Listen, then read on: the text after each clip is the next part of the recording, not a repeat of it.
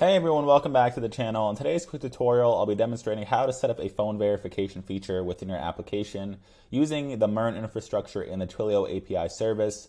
This is really popular within applications to reduce the amount of spam users and improve the performance of your database within your application.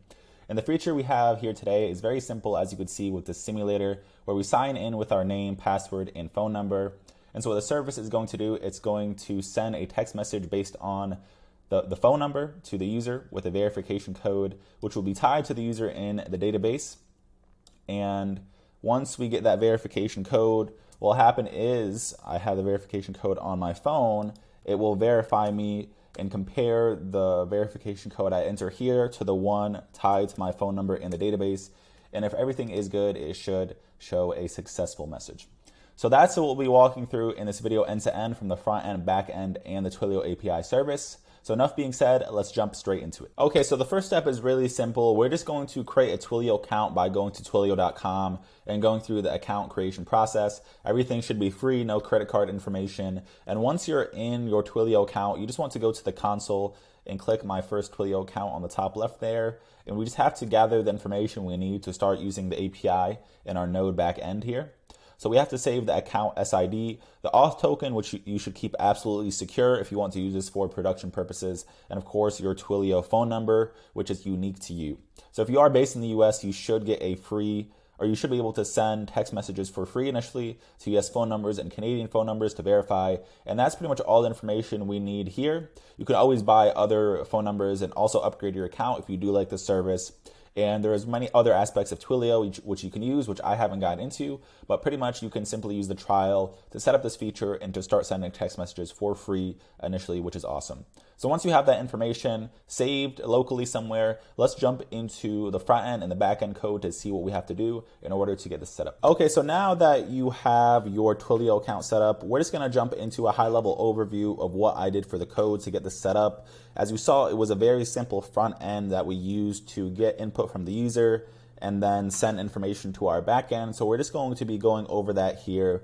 And what we have here is just a simple Expo project. So if you're watching this video, I hope you have Expo installed on your computer. If not, you don't have to worry about that too much. We're not going to get into Expo. We're just going to go over the code really. And if you do have Expo, if you want to mimic this project, you could just run Expo init, create an Expo project, and just copy the code in respectively with the file names and the other code needed, and of course install the respective packages. But really the only code we have here to go over is we have two JavaScript components here, or React Native components that we are using. So we have two screens that we have. We have the registration screen where the user goes to register, and then we have the verification screen. So for the registration screen, as you saw, it's very simple. We just have a series of imports here. As you can see, we're using Axios to post information to our backend, and we have some states here, the name, password, and phone number, of course. And what we're getting is we're just getting that information and sending it to our backend once the user presses the button down below. And if we get a successful message, we're just going to navigate to the verification screen, and we're going to pass the phone number to the verification screen because we need the user's phone number to match them in the database. Okay? So that's pretty much it in terms of the complicated code on the registration screen. And down here, all you have is the HTML components, and we have the styling, as you can see here. So I would imagine for your application, you probably want something considerably different in terms of the styling because, as you saw, it was very minimalistic and simple styling, just enough to get this feature to work. And that's pretty much all we have here for the registration screen.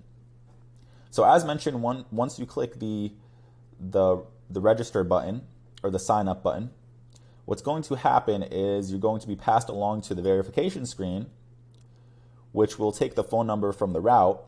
So we use the use routes feature here, as you can see from React Navigation Native. And we're going to have other states as well. We're going to have the verification code, which the user is going to enter in. We're going to have the verification status, which is what's being displayed on the screen, whether the user is verified successfully or not.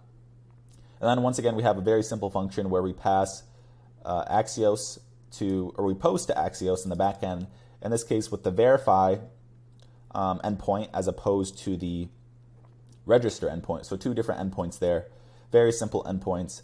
And in this case, the payload is different. So we just pass the phone number to match the user in the MongoDB database to know that the user is tied to that verification code, and of course the verification code that's entered in to the phone to see if they match, and if they do, we're just going to set a successful verification status. Otherwise, we're going to set a false verification status.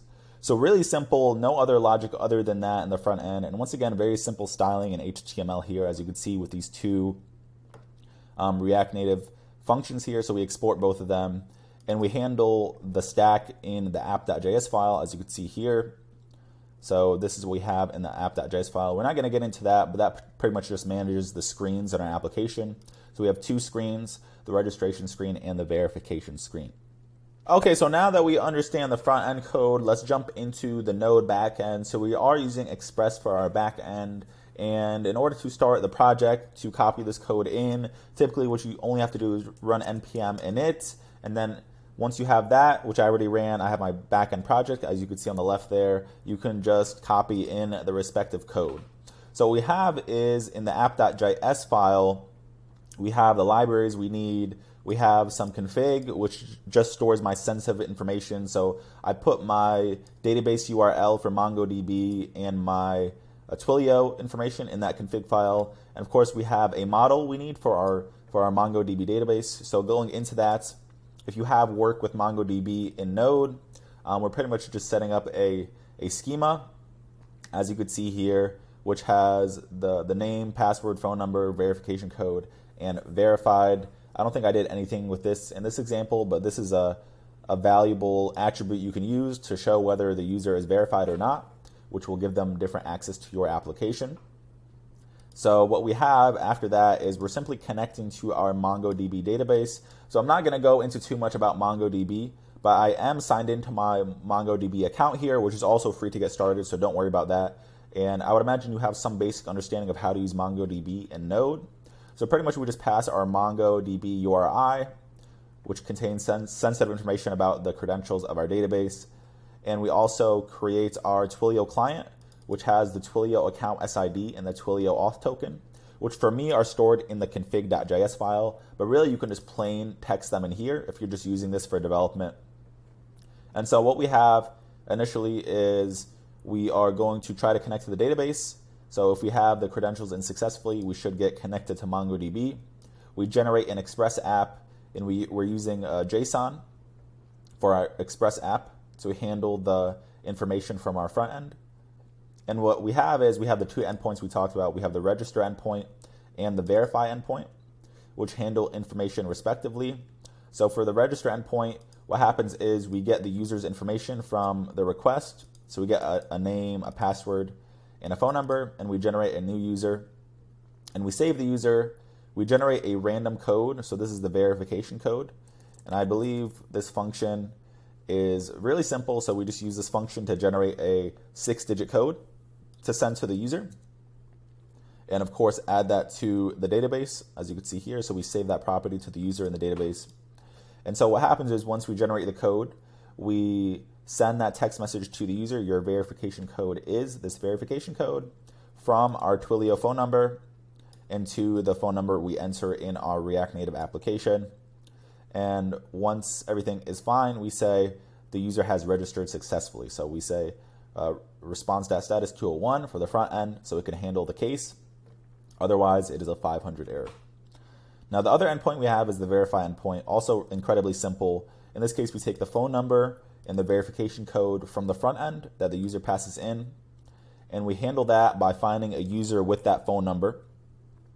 And if the user's verification code matches the verification code we pass from the front end, we just return a successful response status, and that is pretty much it. So no handling after that. Really, you can take this in many directions. You can add some robustness in the database, so maybe you don't want two users with the same phone number, obviously, to register, and of course some other error handling as well. And of course, what I didn't do, as I mentioned, is I didn't mark the verified feature as true once verification has passed successfully. So you can, of course, do that as well. And many other ways you can go about making this more complicated and sophisticated. Okay, so once you have that, that is pretty much all the code you need for the Node Express backend. So really incredibly simple. And so now what we're going to do is we're just going to do one walkthrough of how to set this up. So I'm just going to run the back end right here. And we are just going to run npm or node app.js. Oh. So it is going to run our project on port 3000, which we selected here. So we're using app.use express, running an express project, and just listening on that port for our front end. So we have our back end running successfully. So if you get this connected to MongoDB, everything is fine. And now let's just open the front end. So to run our front end, we're just gonna do expo run iOS. So in this case, I'm running on iOS, but you could also run on Android. Oh, so we have to go into the front end folder. Sorry about that. And we have to run expo run iOS. So give that a brief moment there. It is a very simple, lightweight project. So it should just take a matter of moments. Okay, so it took longer than expected to run my front end, but it is running now. And you can see I have it on the right there, so I just moved it to the right and I snapped my backend terminal on the left. And we can see we are in the simulator, so I can just enter a name, a password, anything, so 1, and I'm just going to type in my actual phone number, which is actually masked. For security purposes on YouTube, it is sensitive information. But really, if you're putting this application in production, you don't want to mask the phone number. So now I'm just going to click register, and hopefully it sends me a text message, so give that a second there. So it did, and the text message says 304467, which is tied to my username in the database. So I'm just going to type that in, and if we have verify, if we click verify, we should get a verification successful. So that is the whole feature end to end, from the back end to the front end to the database, which we didn't do too much work in, but I hope you understand the gist of how that works, and the TWILIO account. So you successfully verified users, and this greatly improves the security and removes bloat in your applications, because there are malicious people out there who want to target your application, believe it or not, at times to spam it, maybe ruin the database and just ruin the performance of your database or your application in general. So this is a great and simple way, as you saw, we were able to do this within less than 20 minutes to set up a feature that allows us to pretty much solve that problem in a cheap and free way initially. However, you are going to eventually have to pay for TWILIO if you want to continue to use it. So it is probably the most popular API service for sending text messages, so you want to consider using it if you do want to add a feature like this in your application. I suggest using it if you are going to have thousands of users within your app and you do not want several users who aren't verified to potentially ruin your app, because users in your application who aren't verified can cause a lot of damage.